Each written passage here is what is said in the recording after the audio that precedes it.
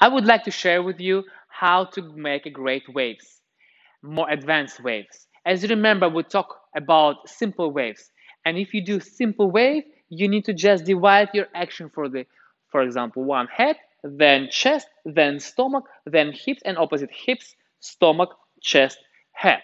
So to make more advanced, we can do the same sequence but add rotation. For example, if I'm going to rotate my shoulders first, and if I will start, let's say, not with the head, I will start with the shoulders and then with the head, it could look more advanced. So, for example, shoulders go that way, then release head, and then continue stomach, hips, and come back. Let me show you slowly but consistently.